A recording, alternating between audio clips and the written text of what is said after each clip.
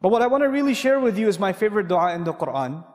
And I think it's a very relevant dua for pretty much all of us here in the audience. And to set the stage for this dua, I'm sure some of you have heard me talk about this dua before, but I personally don't care. I'm going to repeat it because فَذَكِّرْ إِنَّ فَعَتِ الذِّكْرَى, reminder has benefit. So I hope to benefit myself and all of you with this reminder. There's a powerful expression in the Quran. It's captured in 2 words. Those 2 words are قُرَّةَ أَعْيُن, the coolness of the eyes. A simple translation will yield coolness of the eyes. And it's mentioned in a number of occasions. It's also found in a hadith of the Messenger sallallahu alaihi wasallam. Okay. Before I tell you how it's used in sacred text, I want to tell you how the ancient Arabs used to use this figure of speech, this expression. It's really a figure of speech, so we can't really understand it literally. It means something more. In the Arab idiom, there were 2 expressions. Without getting too technical with you guys, there's the eyes becoming cool and the eyes becoming warm. That's the first thing I'd like you to know. The Arabs had 2 figures of speech, the eyes becoming cool and the eyes becoming warm. When somebody is shedding tears of sorrow, they're suffering the worst kind of fate. They are in deep depression and sadness and calamity.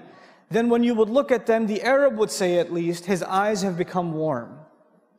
One of the worst curses, you can curse upon someone in the Arabic language, in ancient Arabic, أَثْخَنَ اللَّهُ عَيْنَهُ, may Allah make his eyes warm.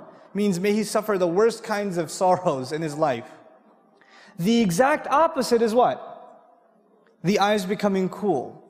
For your sorrows, for your sadness, for your pains to be removed completely, and for you to feel peace and tranquility and joy like nothing else. And I'll give you a simple example of coolness and warmth of the eyes before I continue.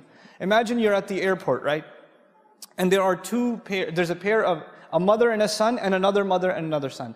But this mother is saying farewell to her son. He's flying off somewhere. And the other mother is greeting her son, who flew in from somewhere. And both of the mothers are crying.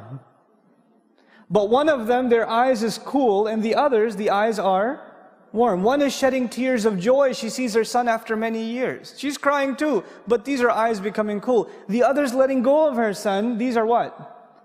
The eyes becoming warm. You understand the difference? Right? Now, another, a few pieces of context before I go further. The poet in Arabia says, the eyes of my tribe will remain warm. And he's actually an assassin also. Yeah, poets are assassins. It's kind of an Arab thing, I guess. But so he's waiting on a sand dune, waiting to kill the tribe leader that has offended his tribe. And he makes poetry in the meantime.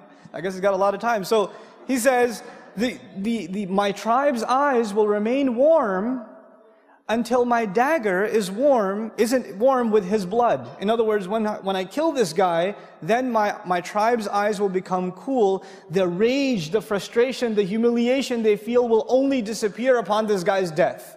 That's what I'm here to do, to cool the eyes of my tribe. You understand?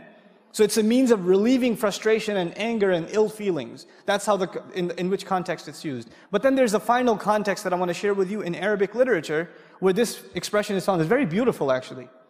The Arab used to travel in the desert, and there's a sandstorm. And in a sandstorm, the Arab would, wrap his face up, because obviously your face is being pounded with sand. Now the camel on which he's riding, Allah created the camel in a magnificent fashion. The eyelids of the camel actually trap sand and drop them. It doesn't even have to blink. It's got a screen in front of its eyes that captures sand and drops it. We don't have that, that screen system in our eyes, but the camel does. But now the rider, he can't afford to cover his eyes, can he? Because if he covers his eyes, what's the problem?